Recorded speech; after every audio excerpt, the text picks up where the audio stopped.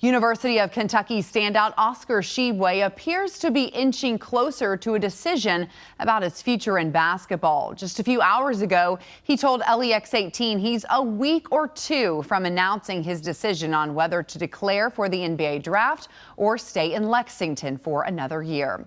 As Tshiebwe tells LEX 18's Mike Valenti, he is leaning heavily on his faith throughout this process. It's tonight's big story at 11.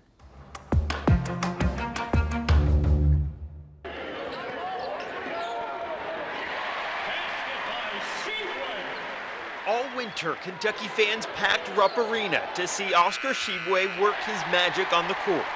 Tonight, an adoring crowd packed an athletic complex in Harrodsburg to see him command a stage, talking openly about his faith. Jesus Christ is the way and truth. God is going to answer me soon, I believe, because he has a great plan for me. And everybody going to know what is my next move soon.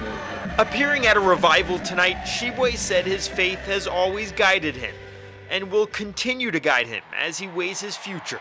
Understandably, he has a lot on his mind, including the ongoing efforts to get his mom here to the States. The consensus National Player of the Year says his mom helps keep him humble. I told my mom, I'm a National Player of the Year. My mom, she was like, what is the National Player of the Year? She said, I'm the MVP. She said, wow, that's good. Wow, how was your grade? Tshiebwe says he'd love for his mom to watch him play. Sports writer Larry Vaught of Vaught's Views thinks that'll be in Lexington. I think he's leaning to come back.